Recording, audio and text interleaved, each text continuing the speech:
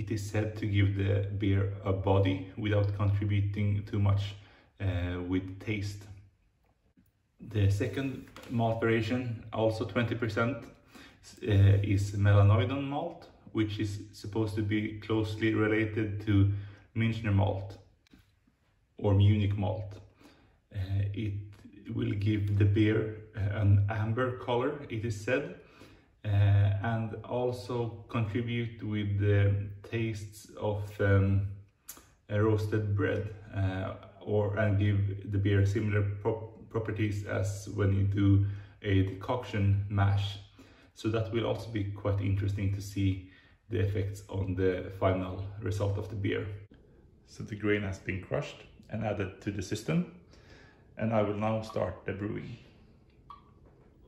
It's always so nice to see the first wort coming out from the pipe. So also it's going to be quite interesting to see the color of it, as the Melanoidin malt was supposed to color the wort amber. Adding some interim footage. The boil has started and I've just added 11 grams of Magnum hops. The color of the wort is, as they said with the Melanoidin malt, it's very much amber-like. Probably a bit hard to see with the contrasts here, but once I've deposited it in the fermentation vessel, it will be more clear to see the color of it.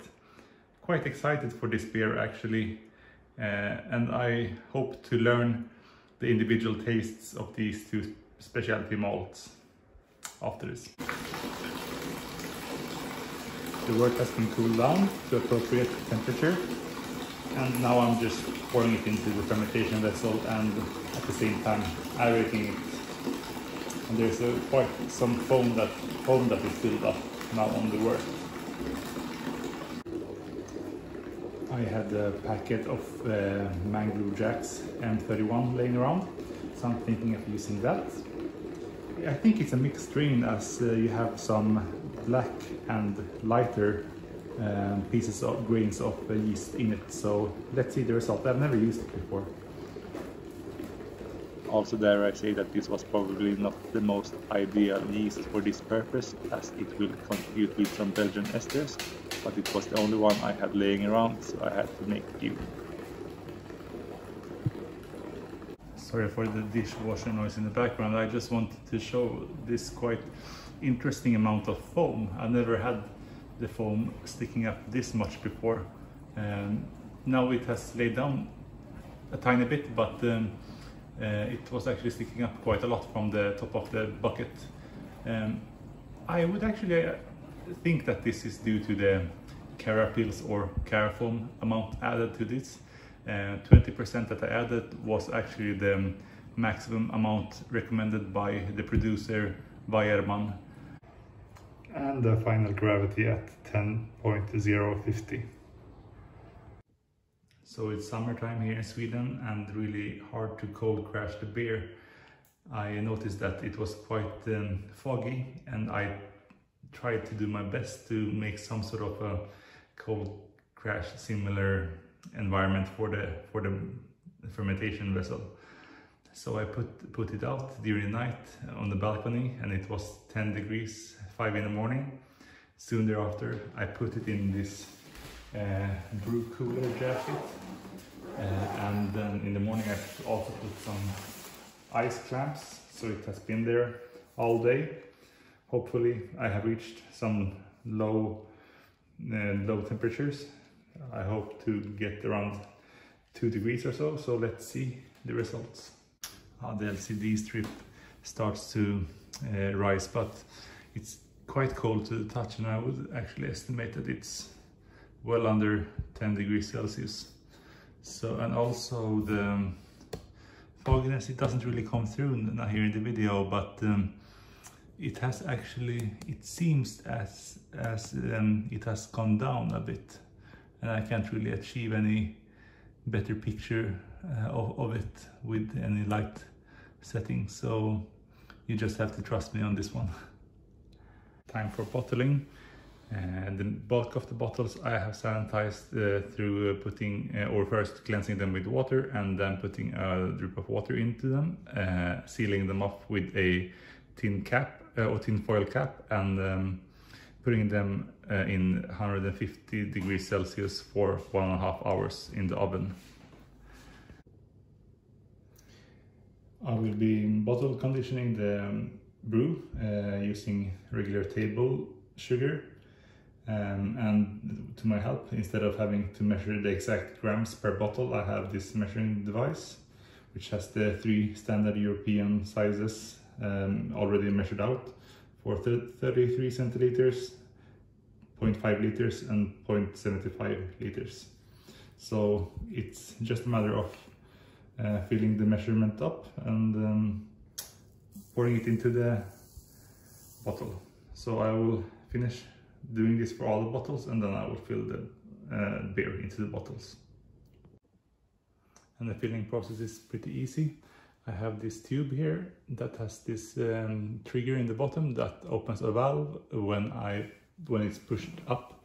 So when it hits the bottom of the bottle, it will start to release the liquid, and it will fill from the bottom up, and minimizing the amount of oxygen that comes in contact with the beer. So yeah, the oxidation is minimal. Okay, here we are in the northern Sweden. Lovely summer day, and it's time to taste the beer.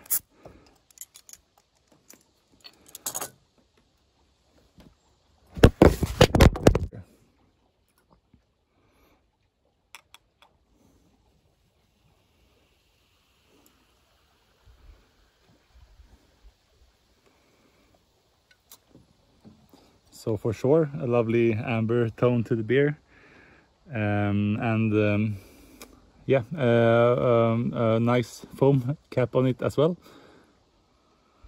It has lots of Belgian kind of esters, so let's try to do a tasting disregarding as much as possible of that Belgian tone of it, and focus on what kind of flavors the malts contributed to the beer.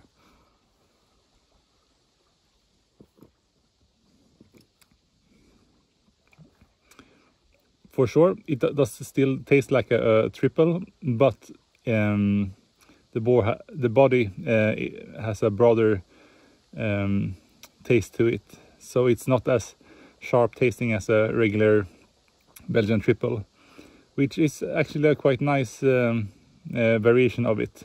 For sure, it's not the style typical Belgian triple, but I do like the kind of variation it gives to this style.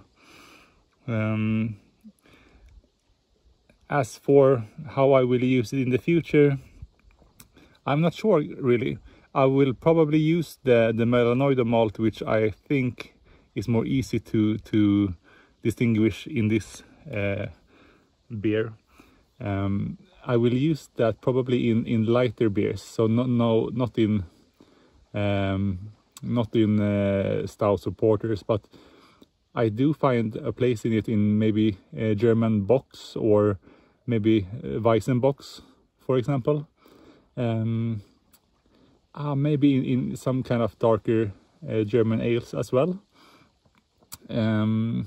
Yeah, I think this was a nice test, and I have gotten a better picture of how I will actually use it. It doesn't add nearly as much flavor as a caramel malt would do, but it still gives the beer a rather different kind of both image in terms of the color, but also it gives the beer a subtle, more deeper body to it, without overwhelming the rest of the other components in the beer.